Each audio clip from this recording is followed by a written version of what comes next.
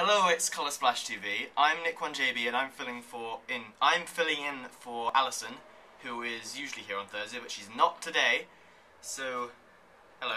I shall continue on with this little story thing you're doing. This may be pretty crap because it's all improvised. So the gang departed from the train station and quickly ran away from Hitler and Stalin because it's Hitler and Stalin, and made their way to a nearby cafe. They all sat down and ordered a hot chocolate each. The Varnicle.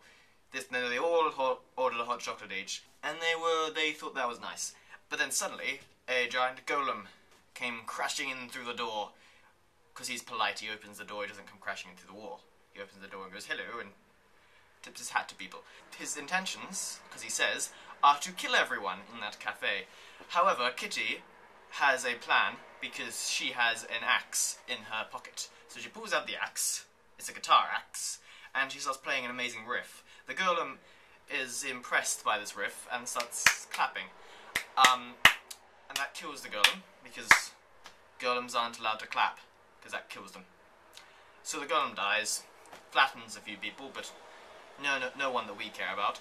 And the gang quickly run away out of the cafe, and they run into a person who is very tall. And that is where I shall end the video.